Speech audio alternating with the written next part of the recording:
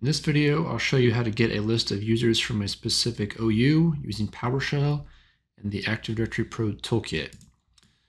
So the command is very simple. It's get AD user and then filter. So we're going to list all users in an OU, and then you need the search base of the OU, which you're going to need to get the distinguished name of the OU. So to do that, open up PowerShell, browse to the OU that you want to get users from, right click on it, go to properties, select attribute editor, and then click on distinguished name and copy this value.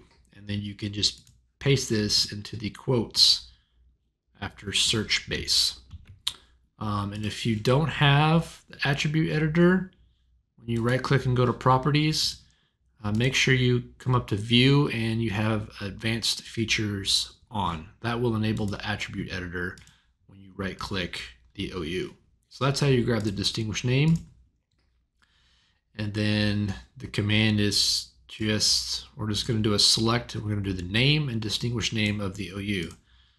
So I will run this. And there you see I've got a list of all the users from my purchasing OU.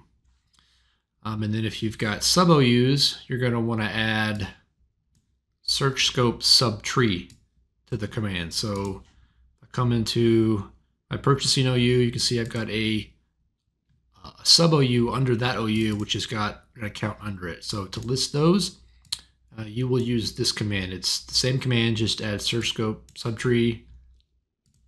So I'll run that. Now we'll get all users from the OU and the sub OU. So that's PowerShell. To do this with the Active Directory Pro Toolkit, just click on user reports or any report. So I'll just do all users, and then I'll click browse.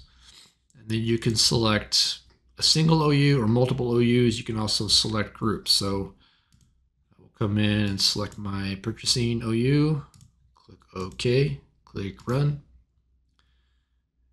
Will display all the users and a bunch of attributes, details from those accounts. And I can click on columns and I can add or remove user attributes. So I want to add description, I want to add department, company, display name, click OK. And you may have to rerun this so it will grab those attributes. So there you can see it grab the description, department, company information for all the users from that OU.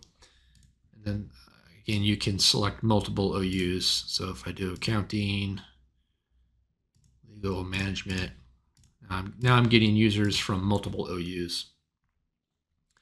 And then once it runs, I can click export and export this to a CSV, Excel file, or PDF.